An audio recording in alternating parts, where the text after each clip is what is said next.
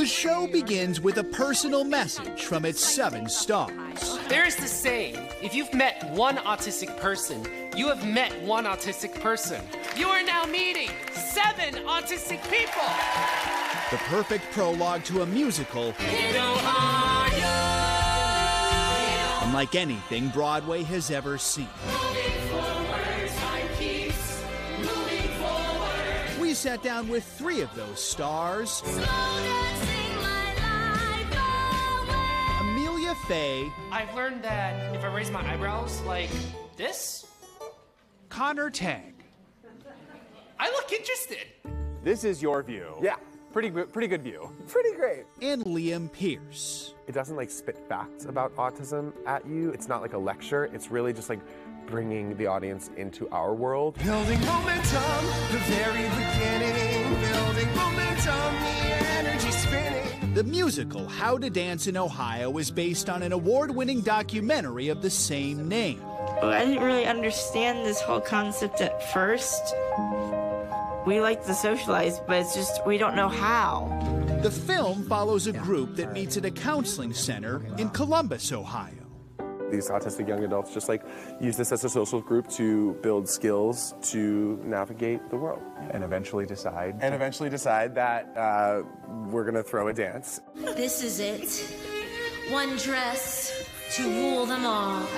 While parts of the story have been dramatized, the lyrics capture feelings and anxieties that are very real. Most of the spaces that I want to get to were not designed for me. We have so many people telling us this is the first time I see myself being represented on stage, and they are so happy and so emotional. I don't know why you're thanking me, because I want to thank you for telling me, for supporting the show. When I was in the audience, I could feel that love. You can feel that, right? Yeah. They certainly felt it on opening night. The real life Drew. When the actors took their bows, they were joined The real life Caroline. by the people they play. The fact that you're making your Broadway debut in this show, playing an autistic character, what does that mean to you? It means so much. There hasn't been a lot of representation of autism in the past. This is changing that. This is a wake-up call. If you had seen a show like this when you were younger, what would that have meant to you? I would be like, I feel seen. I feel heard. They hope this musical is just the beginning, inspiring even more stories about autism and more shows starring autistic performers. I just want people to come here with an open mind and an open heart to like take it all in and leave questioning what you have ever thought about autism and want to learn more.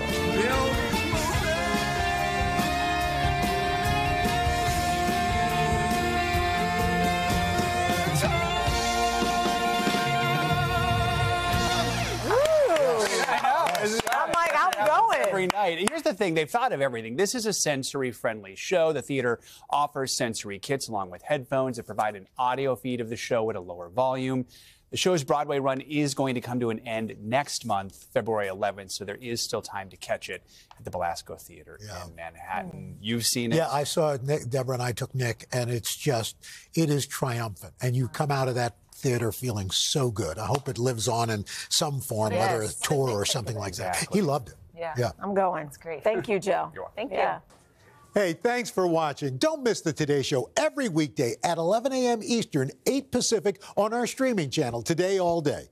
To watch, head to today.com/allday or click the link right here.